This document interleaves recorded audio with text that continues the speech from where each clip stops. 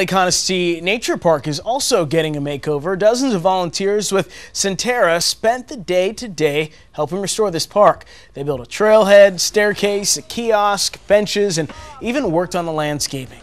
Lake Conestee Nature Park preserves wetlands and a stretch of the Reedy River that was once considered a blighted area in a historic mill village.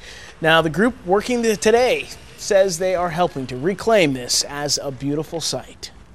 Well, primarily it's about the size of Central Park in New York City, and it's a lovely natural area for people to come take a walk and see what's here.